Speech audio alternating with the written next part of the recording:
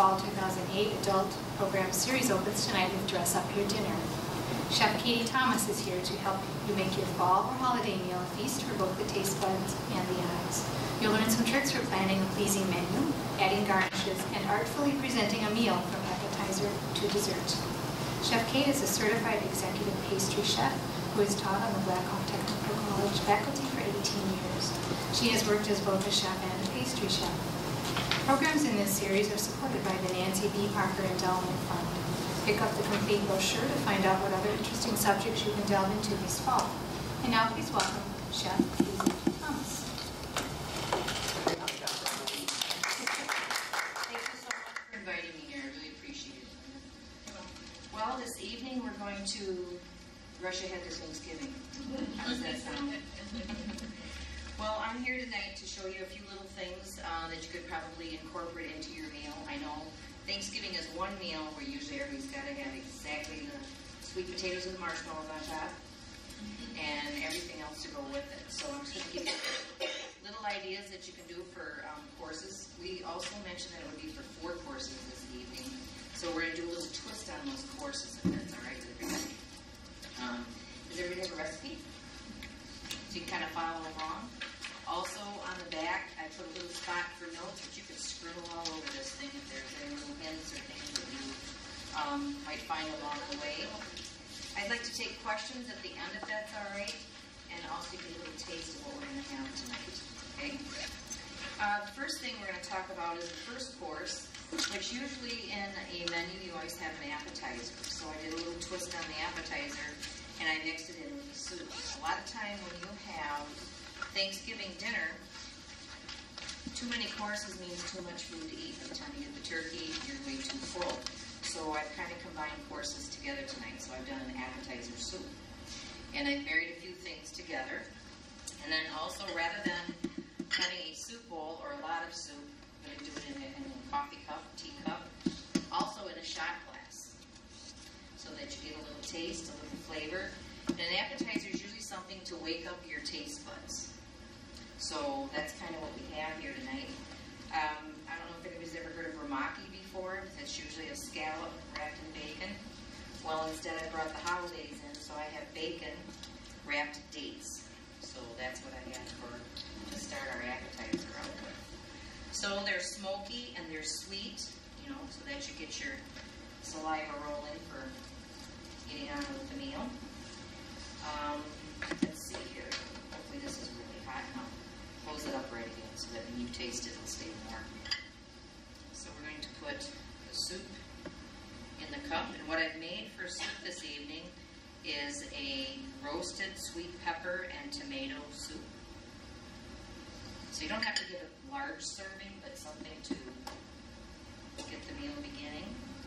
So this is very flavorful and it has kind of fall colors. So that's kind of nice. A lot of times people do like maybe a squash bisque or something like that. And I know sometimes there's a lot of people that, you know, some like it and some don't. But I thought tomato soup is kind of a thing that everybody enjoys. So that's why I chose that. Also, when we're doing up soups and appetizers and things like that, if you can just introduce a few little fresh herbs or anything, that's going to certainly make your dishes certainly seem a little more inviting. I'm not going to plate that one. I'm just going to show you how we're going to do that. What I have in here also for a garnish, this is sour cream and heavy cream that's mixed together, and just enough to make it so that you can work with it. If you notice, the soup is very thick, so it will float whatever you garnish on top, whether it's herbs or if it's like the sour cream and heavy cream garnish for this. And so what we're going to do, a decorative way for the soup, I apologize to the little parsley in here, toothpicks later, is we're going to take this and we're going to just do like a little spiral all inside the cup. And I'm going to take it and draw with a toothpick, do kind of like a little spider web. So I'm sure you've seen that done before, but it makes it nice and decorative. Just put that right there. This also adds great flavor to your soup. So I'm sure you've had cream with tomato soup before. Now we add a little cream to it. That's just going to, when it hits your lips, it's going to be a little creamier. It also gives great eye appeal for that. Also, don't forget the herbs We always call these at school a non-functional garnish, but it is edible. But it really pops the color whenever you have a little something brown or rusty on the plate. So this is our appetizer and soup. That's our first course. And then you could exchange this for the cup and maybe add some more appetizers to that. How many of you, go ahead. Will you use a small, using the size of a shot glass? Would they be drinking it? Yep, you'd want something they could drink. Unless you had maybe a demi-tasse spoon or something like that. But a little shot glass is a really good way to just, a little bit of soup. Doesn't take a lot of effort. You could make the soup way ahead of time. You could freeze it, whatever you want to, and then you just have to pop it either in the microwave or warm it up really quick.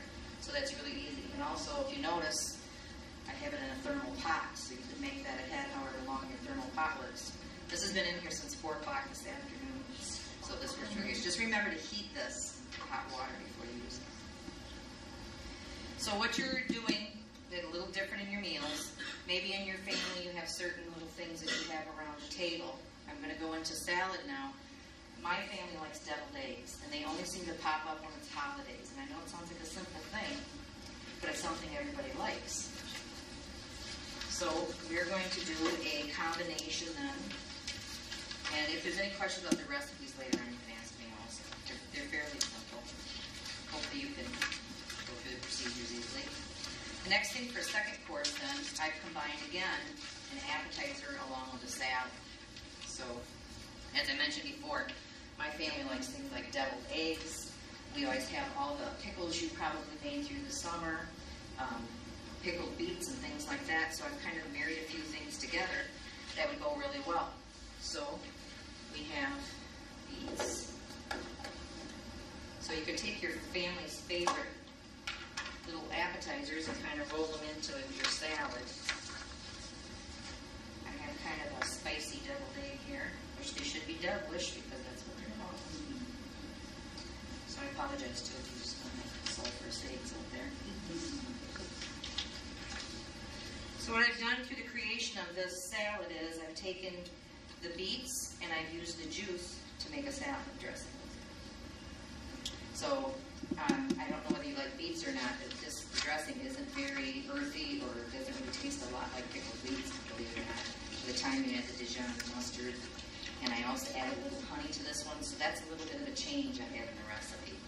So always tweak things with your recipes. Always finding new things. So I have a mixture of greens, which the darker the better for you. I'm not here to teach you nutrition, but that's really a nice thing to add. But you see how beautiful that color is? And it smells so good. I won't pass it around because I'm afraid you get a little oil on your clothes or something. You don't want that. See, I have a small tongue. So you can either dress it yourself or put the dressing on the table if you'd like to. I know this seems maybe more work than you might want to do as far as your family. You can certainly take all these plated things and turn around and let it be family style. But it's always kind of nice maybe to take one course that you do in the kitchen and take it out to your family. It makes them feel special. And then maybe the rest of the meal be family style. So slowly introduce them into these eye-full things that you want to eat. So there is our greens dressed with a beet vinaigrette. We have the deviled eggs. Use my tongs again. And then I have the pickled beets to go along with it. So you're just doubling that again. What's that? Your beets are home pickled? Yes, we make everything in school. Our homemade pickles. The other thing I have, I think in your recipe I put down Swiss cheese. And so, again, I was thinking fall colors, so I have a nice aged cheddar here from Wisconsin. I just want to mention, too, right now at Black Hawk Tech, we're doing a farm-to-table concept of we're trying to get homegrown vegetables in our area, even meats and maybe eggs and cheeses, things like that, that are within a 100-mile radius of Black Hawk Tech, and we're using that instead of trying to get things from the purveyor from California and, I don't know, other countries south of the border, I guess I could say. So we're trying to make it more locally grown things. so a little more healthy. So not necessarily organic, but definitely a little healthier. So it wouldn't be a salad without some cheese on it as far as I'm concerned for Wisconsin. Also, we like a little crunch. So I candied some pecans. And I'm going to pull these out probably for a few of the dishes I'm showing you today. I try not ever to repeat anything in a course, but I just want to give you some other ideas that you could do. So maybe some toasted almonds or things like that that would go with the salad. So we have a little creamy egg, we've got the sweet and sour of the pickles, and then we have the salad. So we're trying to wake everybody up in their mouth about tastes and things, and also the colors. So this makes a great Christmas salad, not just for Thanksgiving, using the pickled beets. So this is our salad for this week. How's it look so far? Good? So there'll be samples later on when we get all finished. So we just try some of this. Okay. Next thing I want to move on to before I go on to our main entree, that would be the next page that would be coming up, is doing maybe a little different family style type setting of things. And I've taken a spaghetti squash, and let's here for a second, and I've used it for a vessel to put food in. So I don't know if you know what Hedberg squash is, but they can be gigantic. So you've got quite a variety of fall squashes, or even a pumpkin you could use. So I've taken the spaghetti squash, I scrape the seeds out of it, turn it upside down, make sure it's on a greased baking sheet, and then I bake the squash until it's tender. And if I could flip this, I'd show you that I just took a little slice off the bottom, so you don't have to worry at your dinner table. Somebody's moving that around. Another way to prop it up, lettuce leaves, or if you see here my little decorative fall leaves that we have. So how many of you eaten new potatoes creamed with peas? Okay. Well, I've made mashed potatoes with the cream in it, little cream cheese also, and then peas inside that. Again, that's just giving you color. That's all that's for. To be honest with you, I just kind of talked about it. But I did want to mention about peas too. Don't use canned things. Try to aim more for frozen or for fresh if you can. Certainly much brighter in color and better for you. The thing with peas, I never cook them. I always just take them out of the freezer, run a little water over them and drain them, and then I add that. Because the hot potato hits these peas, and they're just the way you want them. They're nice and sweet. They have a little snap to them. So it's pretty tasty that way. The other thing is I've taken the top then, and I've stuffed it with squash. I mean, it is a squash. I stuffed it with stuffing, and I have a recipe for you in the stuffing. That is in here. And that starts at the beginning of the stuffed turkey breast. So that's the stuffing that I used here. This is pork sausage. You can use stuffing mix, or you can just use fresh breadcrumbs or anything like that, what you have at home to make your stuffing. I'm sure you have your favorite dressing that you like to make anyways. My family is really hooked on having the sausage in. And also dried cranberries. That's another thing that my family really likes. So try maybe some dried apricots if you want to. You leave the meat out, you don't have to have it. Turn it to the sausage. It would be really great. The only one I found in the store though the other day was the sage pork sausage. So this is actually pork over here. So you could use it as a vessel. Can you ladies see this? Is that all right? You're okay? All right. So I have the squash, but you could use this as your dish, your serving dish if you want to. Or you could bake this off and then slice this for portions. So that's what I'm going to do right now. So then you're getting a little bit of vegetable, and you're getting your stuffing. You're also getting a little meat in there. My children, by the way, would rather eat this than the turkey. So we're all hooked on the sausage thing. So now we have a nice little sausage and bread stuffing, and it's in the squash.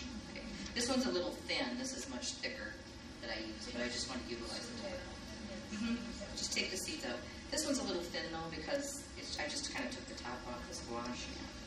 So this then would be used on your dinner plate. So we're going to starting on the dinner plate.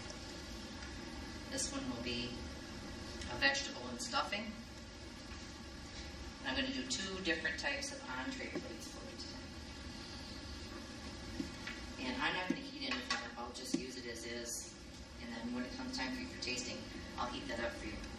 Turkey is right in front of you. Okay. So that was one way of using the squash, besides using the squash as for like family style. I'm sure you could fit something like that in somewhere along your meal. You don't want to scare everybody right off the bat. Give them artsy food.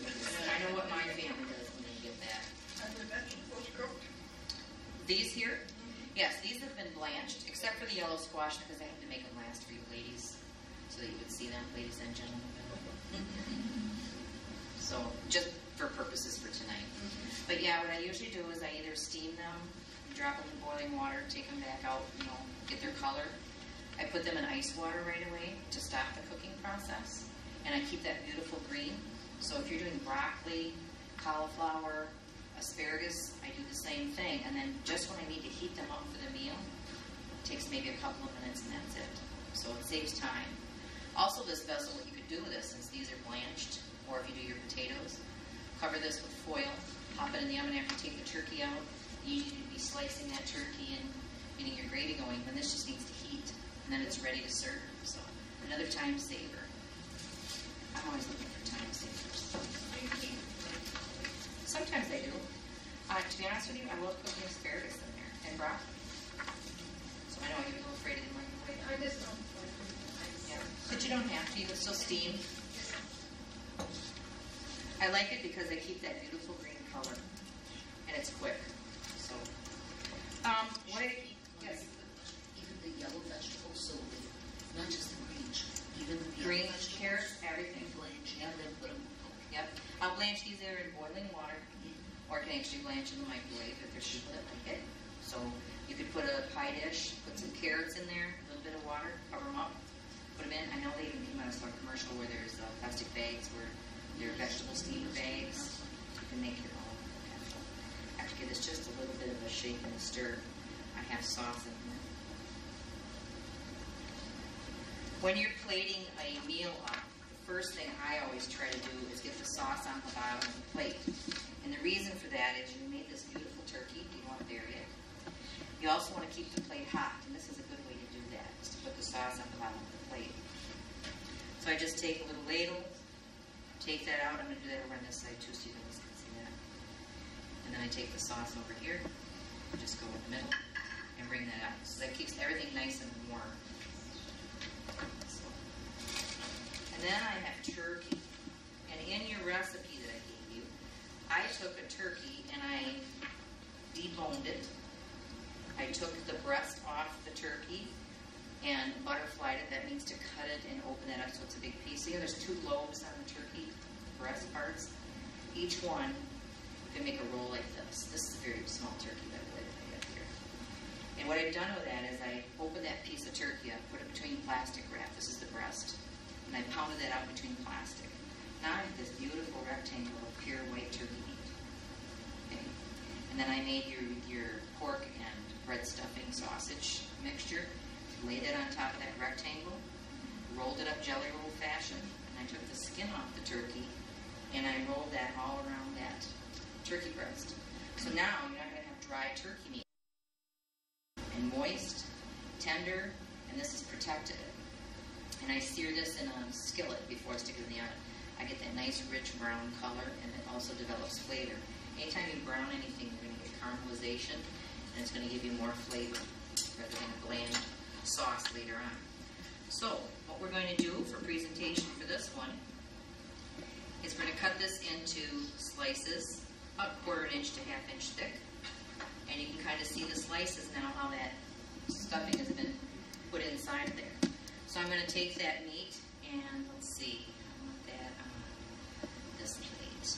I've got little plans for this stuff. So you're going to lay your slices out that way.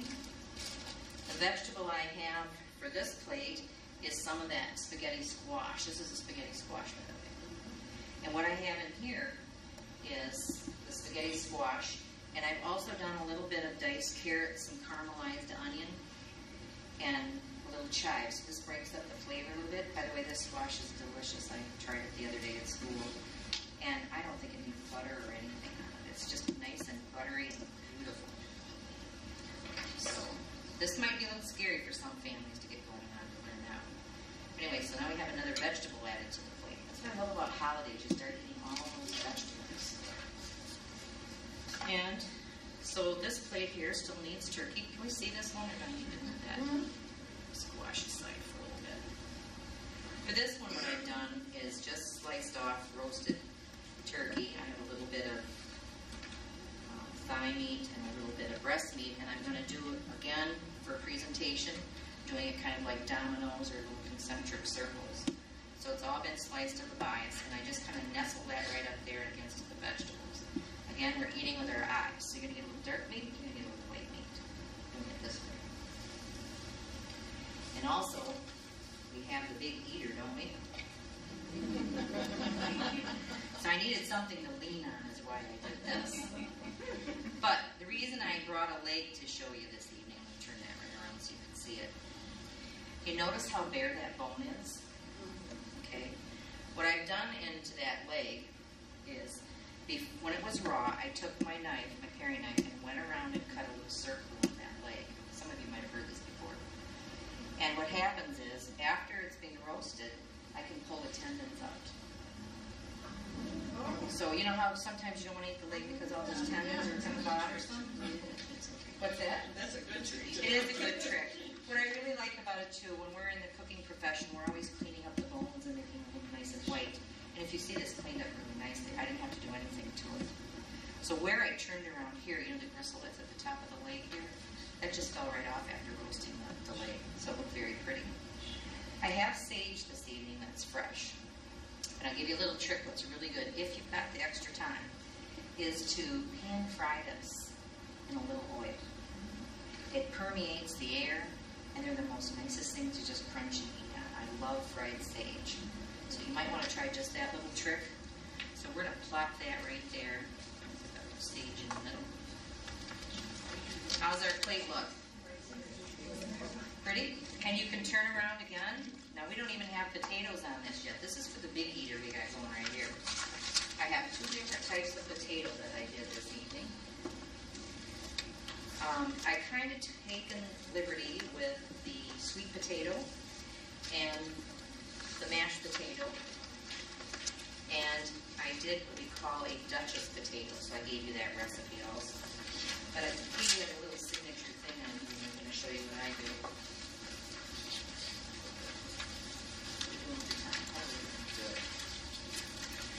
What I like to do is I like to give this a little base. Usually when you make, like it's like a twice baked potato mixture is what I have on here.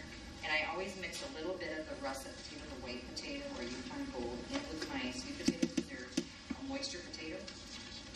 So I do like 2 parts sweet potato, 1 part white mixed together, so that they stay nice and formed together. But the little base that I want to show you, my little trick I came up with is, this is Yukon Gold potato. I pan fry these. So now I can squirt my potato on there. They're so much easier to pick up and move them, rather than trying to pick up this hot mashed potato. So again, you're getting flavor, it's caramelized, and it's a nice little treat when you get down there to the bottom of the potato. So I just want to do a little extra so you can see that. This plate's getting kind of full over here, but we're going to slide that kind of in here. This is a full Thanksgiving Day dinner. The person that's going to eat the leg anyways. So we have spaghetti squash, sliced white and dark meat, dark meat from the leg. We have our potato that's called a Duchess potato. That is the sweet potato in the russet. And don't forget, we have over here the squash stuffed with stuffing. So you don't have to do a meat stuffing, you can do your bread stuffing here. Or not even doing the squash, just giving you some ideas here. So it's very colorful. You can eat that with your eyes all day long. So making me full right now looking at it. I was hungry before. So now our second plate, what we have, this is our spiral that we had. We did the stuffed rolled breast. What I have for potato for that one, I'm going to hold it up with my hands. It's no eat it anyways. What I have here, how many eat au gratin potatoes, or scallop potatoes? I'm going to give you the most simplest recipe what you do for these. You have to have some type of machine at home to slice very thin potatoes. Wash your potatoes, peel them. Get 2 dishes out. One for sweet potatoes, like cereal bowls or some type of deep container that you can have. Pour heavy cream in 2 of those dishes. As you slice the potato directly into that cream, the starch from the potato and that heavy cream is what glues these together.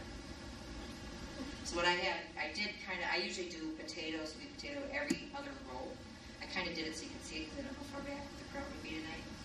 And in between here, I have candied ginger, fresh thyme, and salt and pepper. So like every couple layers, a little bit of salt, a little bit of pepper, and that. And what you do then is you layer these into either a pie pan, casserole, something with a little depth to it.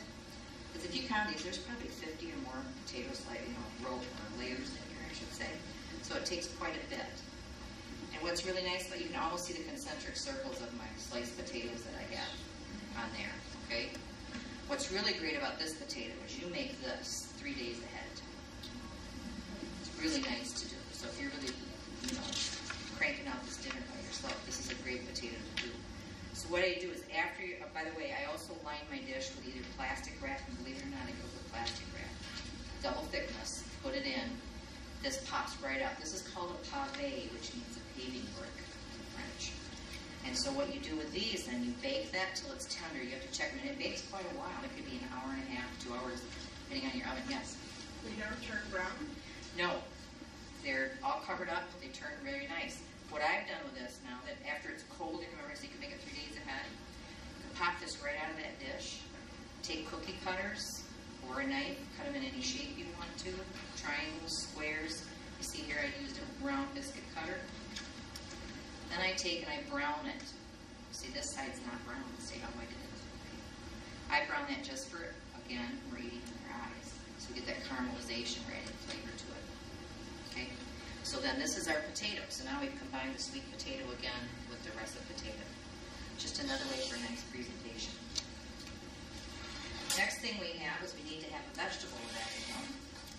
So again, I'm using the summer squash, the blanched green beans, and the carrots. And another thing for eye appeal is to try to come up with different cuts of vegetables and things.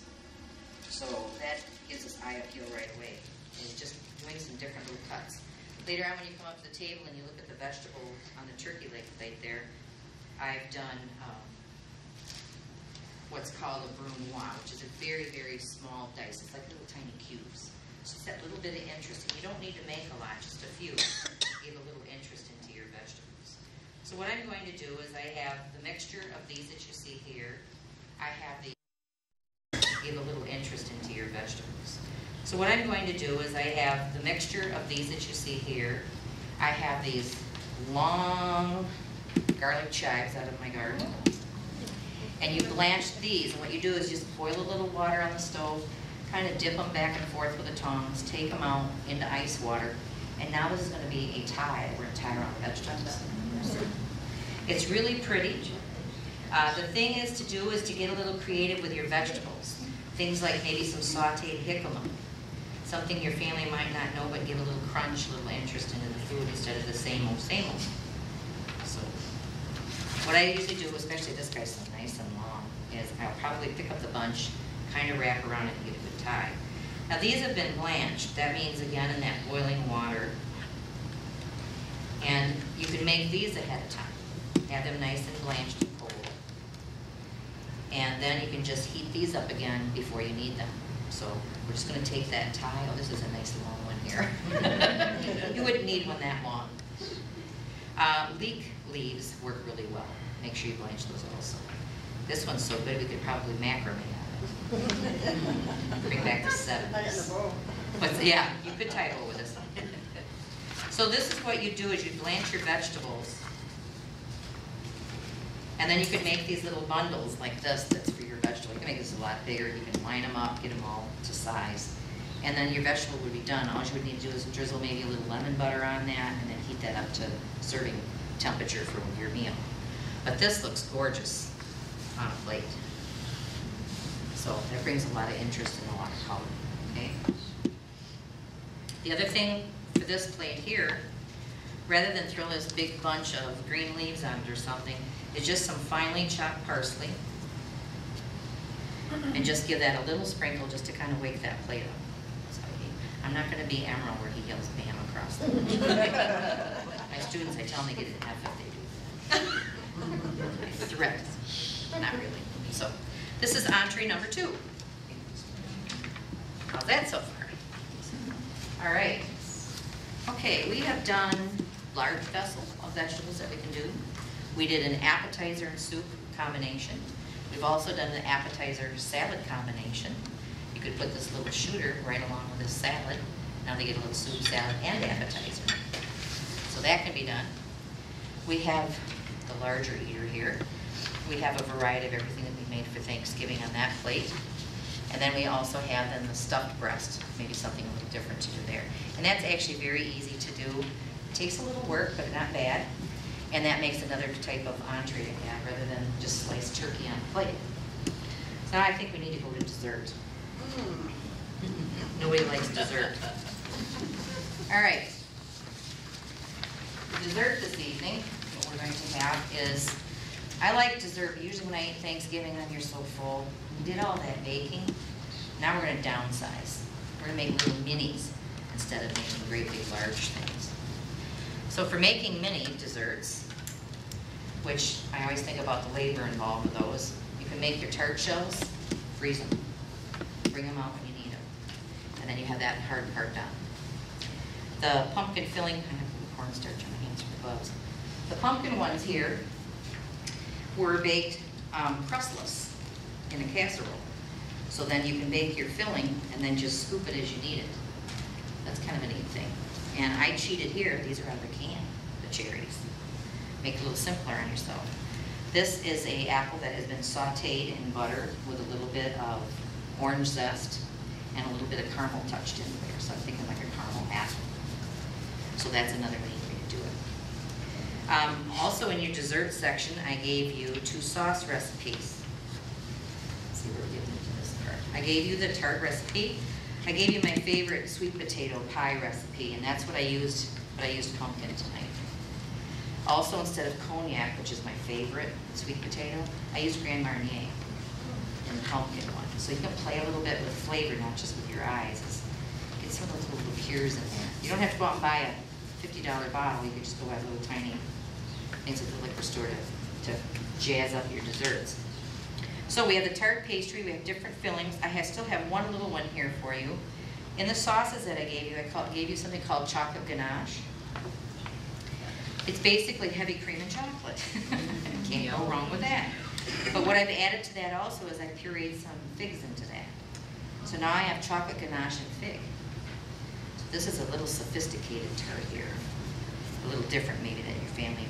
I don't know if you'll like or not, but it's something to go with. So what we're going to do for dressing up our plate, I made you a little chocolate paint. Hopefully it's warm enough that we can use it. This is chocolate ganache. That's all that is that I have in here. Okay? And I take a pastry brush. Oh, it's too hard, ladies. It's probably not going to paint. Not softened up enough yet. But what we're going to do is we're just going to give a little swish on the plate. And this is so easy. I'm sure you don't have pastry brushes at home. And you don't think about it. You just go, whoa, I've got chocolate on my plate. It's a little hard. I'll go back and do it again. But you don't think about how you're painting on it. It's going to be a little willy-nilly, no thought to it. Because otherwise you start thinking about it and then you stop. And then it looks like, all right, who messed up my plate? Kind of like what Katie did right here. But you just want to give a little swish. That's all you want to do with the chocolate. And the reason for doing a swish like this, or you can put it in, if you noticed I used just a cheap squirt bottle, which you could use for your sauces. Same thing with leftover honey bottles and stuff. The students made a caramel sauce, and there was just a little honey left in the bottle. I said, okay, now I got honey caramel. So the little squirt bottles is a great way to garnish also on the plate. So we have the honey caramel. And again, you don't want to think too much about it. You just want to kind of give it a little swirl on the plate. Because your tarts are going to go on top of that and kind of cover that up a little bit. So, like I said, you get 2 full-eaten turkey dinner. I still want my dessert. So we're going to now give us a little sample of what we have for desserts. And I'm sure after Thanksgiving we could get by with eating those 3. I know they're making me hungry. So we'll just do 3 tonight. Usually think of, no one's eating that one. Good save. When you think of doing desserts, though, think of, I don't know if anybody knows anything about flour arranging, but you always think of odd numbers. It always looks more aesthetic to the eye. So if you notice the meat today, I cut it in 3 slices. You know, the vegetables, you want to make an odd number also when you do those. The police aren't going to come after you if it's not. But really, odd numbers looks better than having even numbers. The only thing we're missing now is I think we need some whipped cream on this.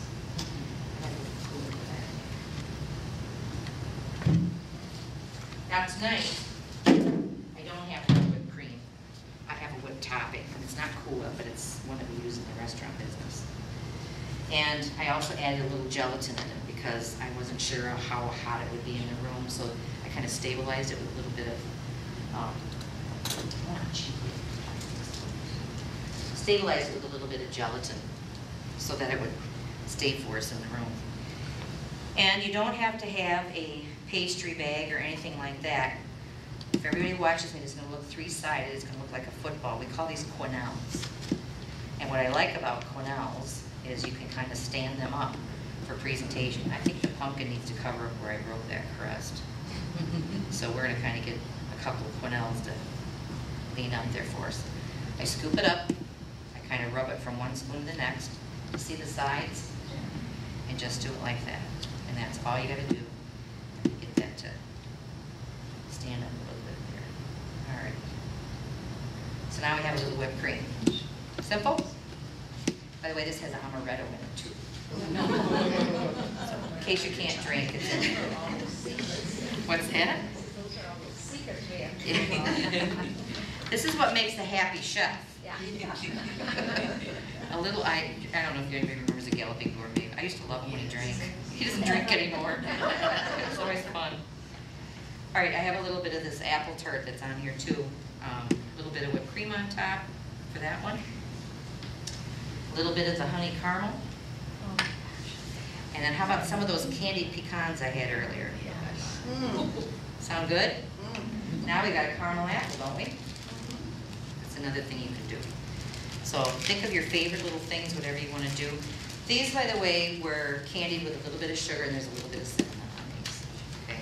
And the recipe that I gave you for sugared pecans is one that I use a lot in baking. I take an egg white and I beat it till it's nice and frothy. And then I mix that on my pecans. And then a little bit of granulated sugar, I kind of sift over that, and then I bake that in an oven, and I just let them stay in the oven until they toast and they get caramelized. They get kind of like a white coating on them. It's kind of sugary, but they're really good to use in desserts or in salads or things like that. They don't have to be real sugary, but they get nice and crunchy. So here's our lovely tarts. And I'll finish those up when it comes time for tasting. And here's one of our ideas for desserts here. I think we could eat this after all these courses. So there's our Thanksgiving dinner. Hope you enjoyed that and any of the ideas that I can give you. And then I'll take questions.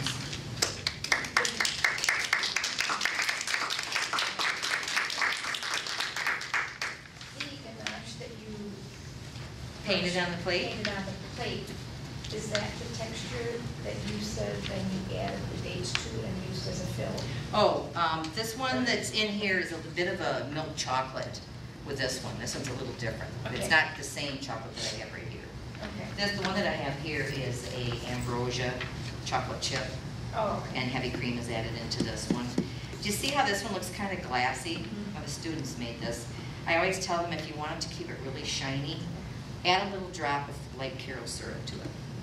So, or you can finish with a little bit of butter. The only thing when you add butter, when butter gets cold, it gets hard. Yeah.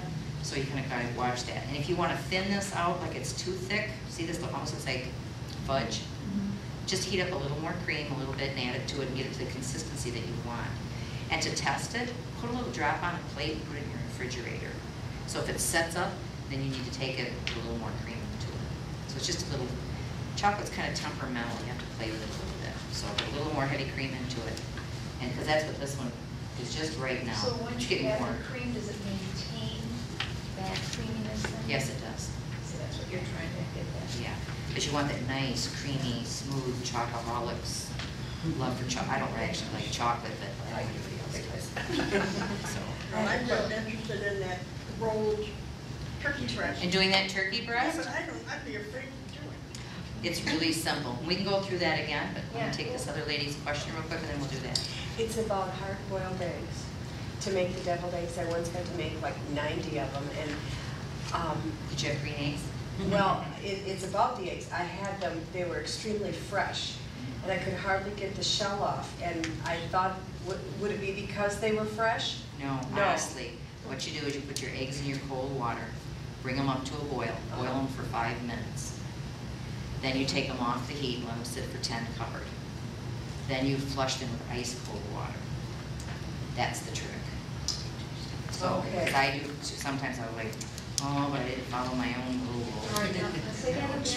You put your cold eggs in cold water. And the reason you do that is because you don't want to shock them. Yeah, Okay. okay. You bring them up to a boil, and you gently boil them. Don't go crazy, otherwise you'll crack it and be all over in that pan. Boil them for 5 minutes. Turn it off, put a cover on it, leave them for 10. So do you leave right on that warm burner? No, I take mine You off. take I it have off. an electric stove at home, so Oh, I have to okay. take mine Yeah, off. please. And that's the way the way I did it when my grandma taught me was bring it to a boil in the cold water like that. Then after it comes to a boil, put the lid on, take it off the burner, and let it sit for 25. But she's kind of doing the residual heat that's in there, Yeah. but sometimes then you might get your yolk is done, you might have a dot, right? And then it's Okay. not quite done. So that's why you boil it for 5 and then let it Take sit it for off, 10. cover it, and then Cover sit it, for 10. and then ice cold water. Yeah, we're talking cold. I like a cold water run. I'll take an ice tray and pour them on. Oh. School, we take a big scoop in the same thing. Oh. Drown them. Okay. I'll give you another little trick. I take the egg and I kind of crack and roll it on the side of the sink or something. Yeah. So that I'm like crackling all that shell. Yeah. And then when it's wet, that water kind of breaks that barrier in there. And Oh. they keep it pretty even. Good luck, I do. I hope you have luck with them. Yeah, I'm gonna. I'm not trying to steer you wrong. Give it a try, yeah, yeah. Okay. How long do you let it set in cold water then? Till they're ice cold. Till when I pick the egg up and I feel that it's really cold, then I'll go to peel it. So what do you add to your deviled eggs? I made these pretty mild for me. My favorite thing is curry. Oh. I can't make a deviled egg without curry. So curry and peppers. My friend over here, she loves peppers, so I do. I'm kind of on the hot side. But I think they're devilish. They should be that way. Yeah. And the reason I like curry is I love the smell and the flavor, but it also makes a beautiful yellow. So it looks really pretty. Like these were made with a Dijon mustard at school, and they're kind of, they taste like Dijon mustard to me. So. Any other questions? I have 15 minutes to eat. She wanted to go over the rolled turkey. Oh, that's over the rolled turkey breast for you, Kim, okay? Yeah. Have my whole turkey. I take a very sharp boning knife, or the sharpest Do knife. they have the butcher to do that? I don't know, do we have any butchers around here that do that nice stuff for us anymore? Please, Locally, Mike? Yes. Yeah. Actually, you know, for you too, you know you can go and buy just a turkey breast.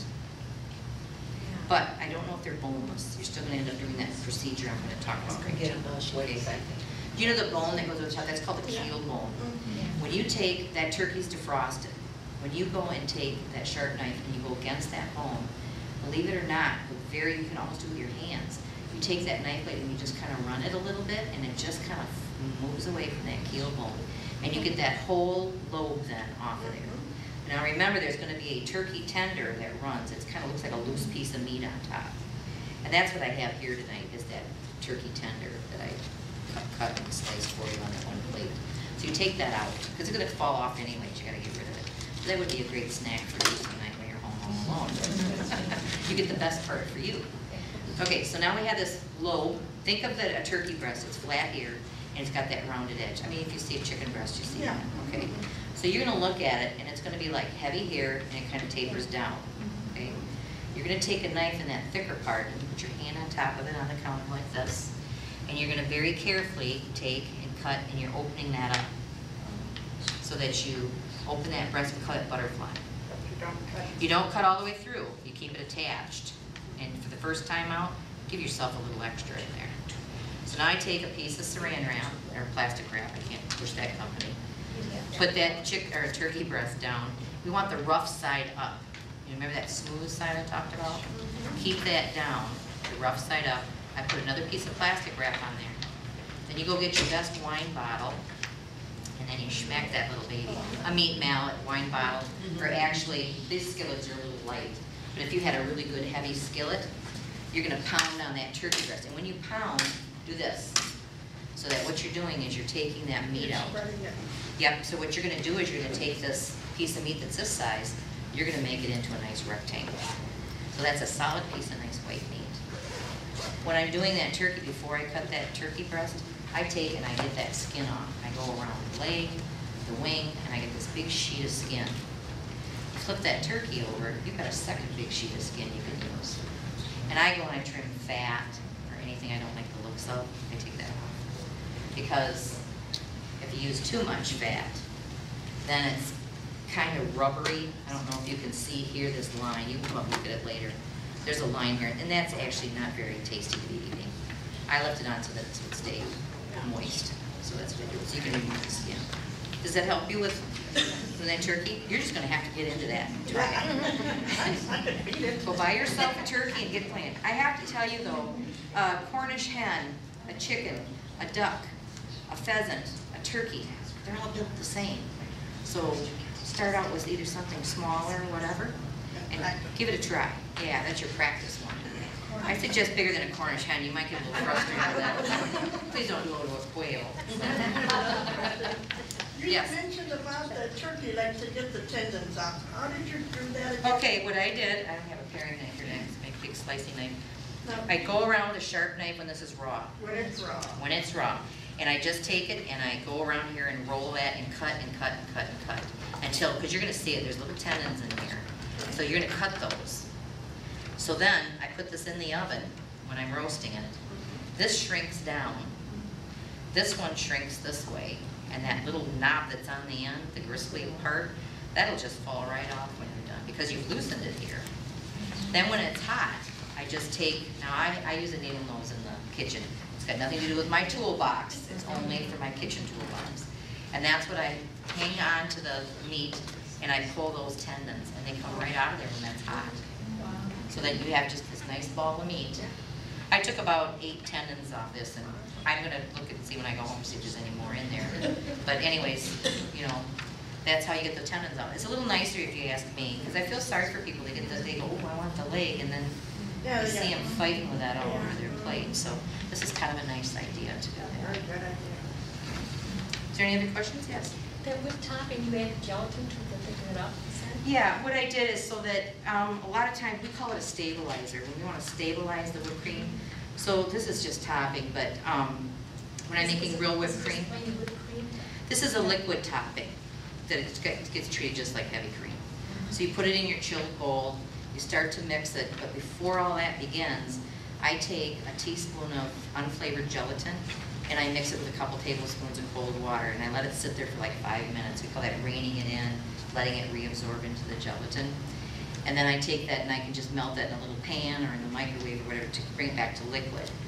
So when I go to whip my whipped cream or topping, I get it to where it's kind of what we call a soft peak, not even before that. It's just starting to get thick.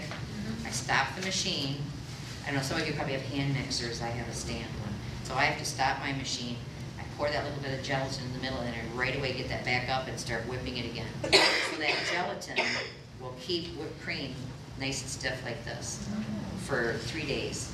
If you want to frost a cake with whipped cream, this is the way to do it, is to stay Do you with put like flour in there, like vanilla Yep. or anything? With this cheap topping, that's why I put the amaretto in there. Just so it gives it a little flavor. If you like almonds, put a drop of almond in, put a little vanilla in there, a little confectioner's sugar in there, you know, sweeten it. So that works really Would great. that be that type of frosting you put on bakery cakes that's really good? It's not. If you get like the sweet. cakery, it's Yeah. called Better Cream, that stuff Better is. Cream. Yep. And it's made by the same company that made this. This is Rich's Whip, but this is a liquid. You can buy it at Pick and Save, Woodman's, and all over the place. So. Or YouBake has it. But the frosting you're talking about is called Better Cream. Okay, thanks. How much water did you add to the teaspoon of unflavored gelatin? Oh, I just add enough to that it can be made into a liquid. So, you know, for this, like if I add a teaspoon, yeah, a couple tablespoons or something. You could actually take the cold cream itself and mix it with the gelatin and then remelt that later on. But water works just as good too. So. Just remember, 1 tablespoon of unflavored gelatin will gel a quart of liquid like Jello. So don't get generous, or you're not gonna be able to. They'll go, thank you for the rubber ball. Teaspoon. Teaspoon. That's what was added, and this was a teaspoon, and this makes a pint. Oh. Yeah. Any other questions? No? Well, I want to thank you for having me here this evening, and I hope we kind of get you excited for Thanksgiving or holiday dinners, and let's eat.